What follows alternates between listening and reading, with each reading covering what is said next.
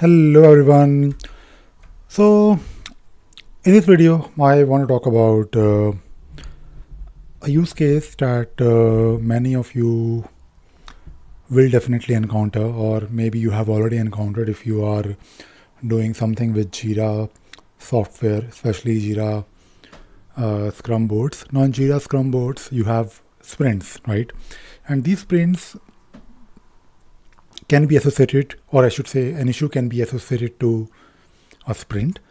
When you add an issue to a sprint, and when the sprint closes, you have the option to move that particular issue to the next sprint. So one issue can move from one sprint to another sprint. Now this is of course fine, and when you look at the sprint field in Jira, it will also show you the sprint or sprints or the previous sprints where this particular issue was part of, right? So in this case, if you look at this particular story, I'm looking at this particular story where the field is, showing me that this story is part of sprint 3. Now imagine a situation where you have done the work, but for some reason you forgot to add the story or any issue to a sprint, and the sprint is closed. So the ask is that after the sprint has been closed, how do you add issues to it? So you can't easily. There is a way. So for example, if you look at this particular board, where if I go to the report section, I do have this burn down chart. You can then take a look at the sprints in this particular board. So we have sprint 1, which is I believe a closed sprint, and then we have sprint 2, and we also have sprint 3, right? So you can also take a look at the sprint report, by the way. So it says sprint 1 is closed, sprint 2 is closed, and sprint 3 is active. So the requirement is that we want to add this story to sprint 1, let us say, right? I want to update this sprint. So in this case, only the active sprints are shown. For example, you can see here that all the active sprints are in the list, but not only the inactive ones or the ones that are probably closed in the past. So if you look at this particular field again, it will show you only sprint 3. Now the way to do it is basically using bulk update feature, and for doing this you need a few things. So the first thing that you might need is, the only thing that you need is basically the sprint ID. So just go to so let us say I want to update here sprint 1, right? So that is the requirement. I want to have sprint 1 listed here because sprint 2 was already there because the sprint is closed, but we want to update sprint 1. Right, just an example. Now for doing this, you need to figure out the sprint ID. Now if you click on these, let us say if you're able to find the link to the sprint, it will tell you in the URL that this is sprint 48, which is sprint 2, or you can go to sprint 1, it is sprint 49. So this number is important, right? And we need this number. Now the next thing that you need to do is you need to basically perform a bulk update. Now you can do it for one issue or multiple issues. I think you have the option, but the bulk update is what you need to do.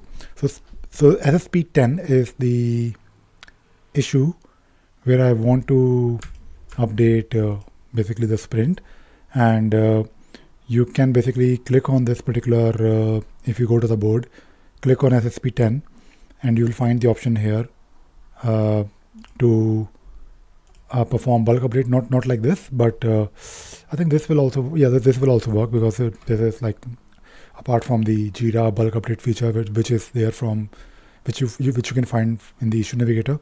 Let us see if this works. So I think I want to update the sprint. I am not sure if we can update it from here. Let us see. So sprint, no, it is only showing us the active sprint. So we need to go to the issue navigator, and we are doing it for SSP 10.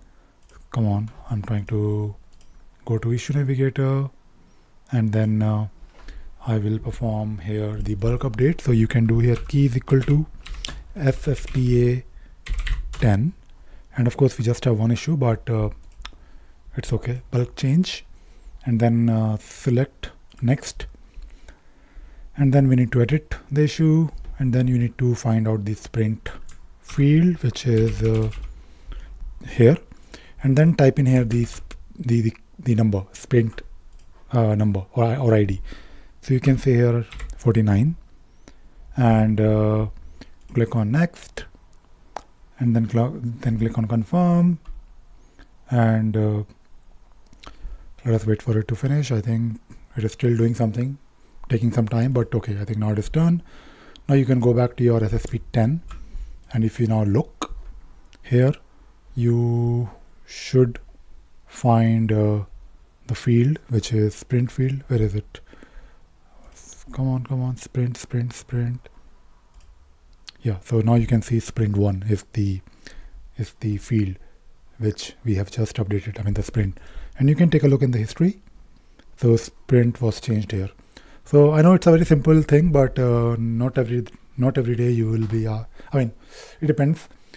Ideally, you shouldn't be doing it. But sometimes, in Jira, I think it again goes back to the practice of keeping a Jira up to date. I know that sometimes people do some work in Excel, and they then work on Excel. They come back to Jira. They do their updates. And maybe if by mistake it happens, I mean, you can use this functionality, bulk update functionality. The bulk update can also be performed, I think, now in Jira Cloud using the feature that you have right within your board, but that didn't work in this case, which is fine because now we know how to do it. Like if you're doing this bulk update feature, I think you also need to have permissions. So if you go to your, just ask your Jira admin, and there is a permission called as Control K, and then I need to use permissions, global permissions, and then there is a permission for bulk update. Yeah, make bulk changes. So sometimes this make bulk changes or bulk edit feature, bulk edit functionality, global, not functionality, the feature to perform bulk change. It may not be assigned to Jira users. So just check with your Jira admin, and if you are sure that you have the permission, or if you're not able to, or if you're able to see this option, then of course you can perform the change. All right, that is it. I know a simple thing, but I hope you found this video useful and you learned something new today. Thank you very much. Bye bye.